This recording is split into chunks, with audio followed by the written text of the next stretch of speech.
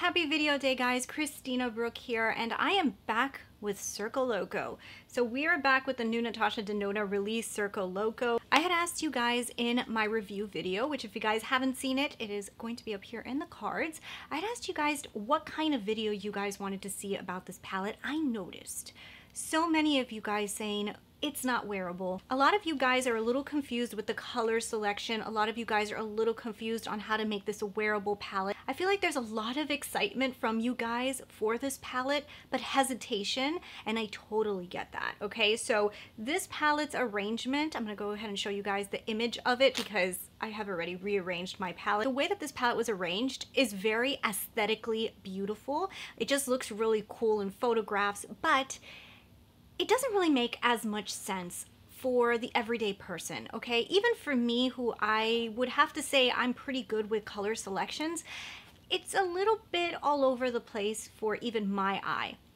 So I decided that in today's video, we're gonna take this palette apart. I'm gonna rearrange it for you guys in a way that I think makes a little bit more sense. It's gonna be a lot more user-friendly. I'm also gonna talk to you guys about the way that I think certain colors can work together because I know a lot of you guys were really interested in that. And one of my biggest points inside of my review video was how this palette, in my opinion, is such a companion palette. I also am going to show you guys some companions, and the way that I arranged my palette, you can actually see how it works a little bit better with other palettes. So we're going to go over a lot of stuff, and at the end of this video, there will be a few different looks. I don't know at this point how many I'm going to include.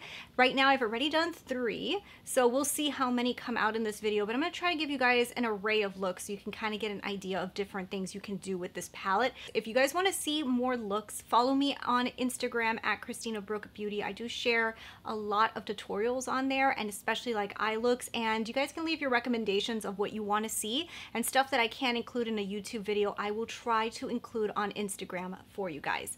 So now that we've gotten into everything, if you haven't done so already, hit subscribe, join the family. I would love to see you again, and let's get into it. All right, guys, so should I reveal it? Should I show you guys what I did? I'm so excited. This morning, I was rearranging this forever. I swatched it all over my arms. I tried to get like the best color combinations, and this is what I came up with.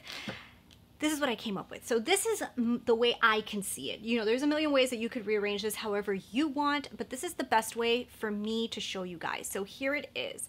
So this is the way that I have rearranged my Circo Loco palette, okay? The way that it was set up before was not as cohesive as I believe it to be right now. I set it up this way on purpose. I put all of the matte shadows that can be used as blending shades or also as a base shade here down the center. I felt like that way that you can kind of get an idea of the shadows that you can use as a base. You can also use as deepening shades. Put them down here down the center. Another thing that I thought was very key here was there's a lot of different metallic tones here, but they don't all work perfectly with the tone that was right next to it in the palette when it was originally done. So what I did was I tried to arrange it in a way that you can use these colors together and they will work good. So I arranged this in rows. I believe that this type of palette, for most people, you want to stick to 1, 2, maybe even venturing into 3 colors and then stop. Like, I don't think that you need to get into 4 or 5 colors with this type of colorful palette. You can. It all depends on how creative your eye is or what you guys can see. But just for the sake of this video and for the beginner or the intermediate, I would say stick to 1 to 3 colors, 3 being like maxed out. So the way I arranged this so that it would be very simplified is if you look at it in rows, I think these rows make a lot of sense together. So you can use all 3 of these colors together and they will create a beautiful lid. You can use all 3 of these colors and they will make a beautiful lid. I personally like to use 2. I think that 2 is a really pretty way to create very simplified but pretty colorful looks. So now when you use this, the way I have it now, you can use this color with this color with this color, or 3 together. This one with this one, this one with this one, or 3 together. This one with this one with this one, or 3 together. All of them make sense. You can also jump between this one and this one, jump with this one and this one. I feel like in this row, everything plays well together. So I really put a lot of thought into trying to figure out a way for you guys to be able to see this really good. So I think going up and down on the rows really is the easiest way to see a color combination. But if you want to get a little adventurous, I also feel like if you go diagonal, you can also get two colors together. So if I use this one and this one, that'll look pretty. This one and this one, that'll look pretty. So forth. This one with this one with that one, this one with this one, this one with this one. I'm going to go ahead and link down below a link to my Instagram where I'm going to put up the exact color names. So if you guys want to copy this exact palette, you can know what color to put where, okay? All right, so that's how I rearrange this. I think it makes a lot more sense, at least from my eye, this makes a lot more sense. When you're thinking of color, you don't only have to think monochromatically. Monochromatic, when it comes to these very colorful palettes, will let you create more elegant looking lids, because once you start adding colors into colorful looks, you just have to be a little bit cautious of which colors you're adding, because colors together could mix into ugly colors. So I tried to arrange this in the colors that usually look good together. So usually purples with oranges will work. Be careful though. When you're blending a deep purple into a light orange, you have to be really, really careful. It can look amazing or they can blend really ugly. So you have to be careful. So that's a little bit more advanced, but they do look amazing together.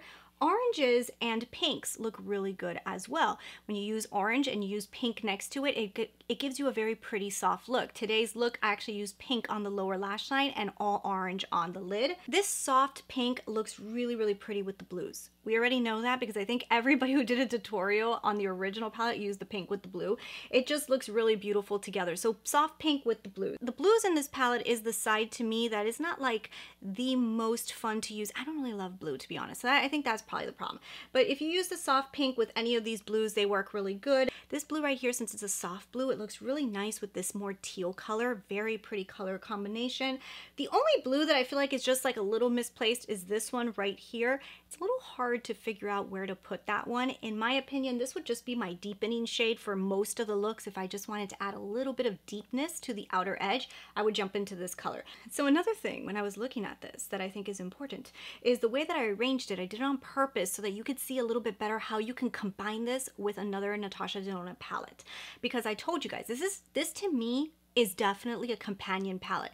You can do, like I said, these two colors together, create a beautiful, very simplified eye. But if you're really not into color at all, but you still want to play a little bit with color, combining this with another Natasha palette or with another neutral palette that you have can make some beautiful lids. So I just want to kind of quickly show you. I pulled out some of my favorite Natasha palettes to show you how I arranged it so that you guys can see a little better. So when you look at this purple section here, it looks amazing with the glam. So if you guys can see the glam and the purple section, those are like married in heaven. A palette that I think cohesively goes amazing with this palette is the gold. The gold palette with any of these colors actually works really well. You can use these as base tones, as blending shades. You can even use some of the metallics from here and just add some of the matte colorful colors from here, which you will see a look doing something similar to that. Then another palette that does go really well as well is the Safari palette. You guys actually told me Safari palette, and yes, Safari looks really, really pretty. Safari has more of like the toned down mattes, which you are kind of missing from this very vibrant palette. So if you see the color combinations and you stick to the pattern that is here, you can probably find colors in here that are a little bit more toned down to bring down the looks just a tad. And then the final one, and this one I kind of arranged on purpose to go with the more warm tones. So this side and Sunrise looks beautiful together. And yeah, you can use probably any of those tones with Sunrise. Metropolis also works with it. I pulled Metropolis. I mean, it's not like the best combination, but you can definitely use Metropolis. Lila, of course, with the purples looks pretty good. I think Trio Chrome also goes good with it, if you guys can see, but the thing with Trio Chrome is you are staying so true to the colors, and that if you're trying to dye down the color, you want to use something a little bit more neutral. So that's why I would say my primary ones that I think are the best color combinations for this would be your Glam palette, the Safari palette, palette, the gold palette, and finally, honestly, the sunrise palette. Those are my favorites that I have. Using this palette on its own, all your looks are going to be similar to like this type of idea. You're going to have a little bit more vibrancy to the lids. You are going to have color. There's no way to get away with it just using this palette. But if you do want to add color, but you do not want to be exaggerated with color, that's when you would start to add in a neutral palette.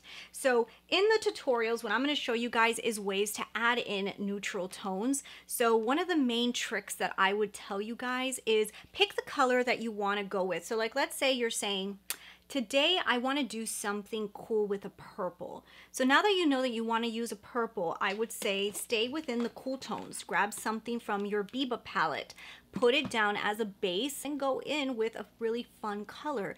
Put it on your outer edge, smoke it out. You don't even have to use the metallics from here. You could stay with the metallics in here and just have one color come from here, and you're adding color to a look. It still looks super cool, but maybe it won't be exaggerated for you. So like I said in my review, like this is an expensive palette. Definitely if you're trying to add this to your collection, it's because you really want something colorful in your collection. You want to add color to looks, and you're really obsessed with Natasha's formula, and maybe you don't want to buy a cheap colorful palette. You just want her formula. Then I totally think that this is worth it in that regard, because it's an amazing palette, beautiful colors, and definitely you can use it. But obviously if you don't use color and you don't want to even venture into color, skip this. This is not for you. So now what I'm going to do is show you guys ways to add color to looks to make things a little bit more toned down but still be able to play with color. We're going to do a few different looks here. Hopefully you guys enjoy it and you guys see some inspiration here of what I was trying to explain by combining a neutral look with some color. So anyways, let's get into the tutorials right now. So since I already rearranged my palette, I'll just kind of tell you guys, I'm using right now the matte orange. And what I'm going to do is just kind of like blend that all over the lid and work my way up to the eyebrow. And this is going to be just a very simple look that you can create. And then just like whatever is left on your brush, just kind of like blend it all over the place. You just want it to be really blended and pretty. So we're going to grab this orange. So this is the one that's more of a burnt orange, not the one that's very orange metallic.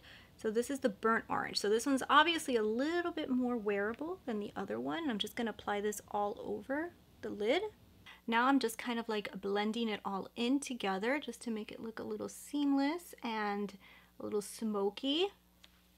Okay, so then now for the lower lash line, this is where you can either stay very basic and just do a little bit of an orange, or you can add a little bit of pink. It just depends on what you're going for. I'm just going to add a little tiny bit of pink just to the lower lash line, just a little tiny bit. So we're going to take it a little bit more dramatic here, but not too much. So I'm just going to add a little bit of the pink. So this is the fuchsia pink. And just halfway, don't go all the way. And then to blend it in, I'm just going to grab a little bit of the orange to blend that color in just a little bit. So now to just add a little bit of dimension just to the outer part, I'm going to grab into my gold palette. It doesn't have to be the gold palette. It could be any palette that you have that has a warm brown. And then I'm going to grab on a very small brush. I'm going to grab a little bit of this brown. I'm going to add it to the top half of my eyelid just to add a little bit, just a little tiny bit of color here. Okay, and that's it. I don't know if you guys can see the difference, what that just does to my eyes. My eyes, they go a little down, so I like to add a little bit of a brown or a black or whatever color it has to be just to elevate it just a tad. So I only went right here. So that's how I did that, and then we'll just put on some mascara and you'll see a final look.